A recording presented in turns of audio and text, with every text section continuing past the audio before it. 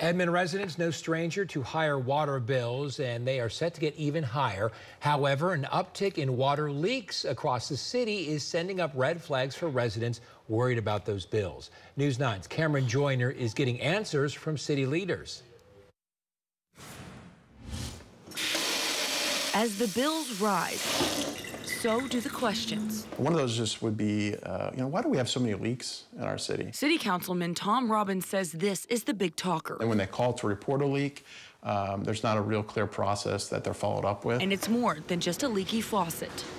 The challenge, though, is that the citizens don't quite have the full picture of what is being invested in and what makes up their water bill. Edmond city leaders say they've responded to over 900 leaks on the public side of the meter this year, more than double the normal amount, leaving some residents worried this is impacting their water bill.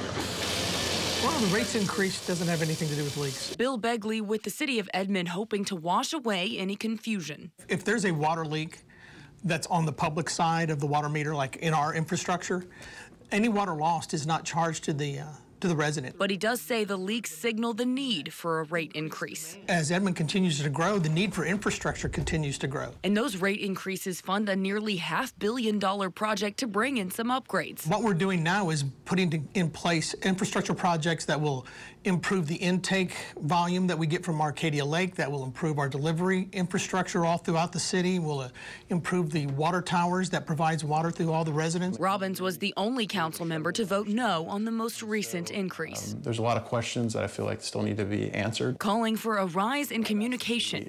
We need a whole new communication and engagement plan. Instead of just the rise in cost. Because I really feel like they don't know what's being done as far as the water infrastructure. In Edmond, Cameron Joyner, Oklahoma's Own, News 9.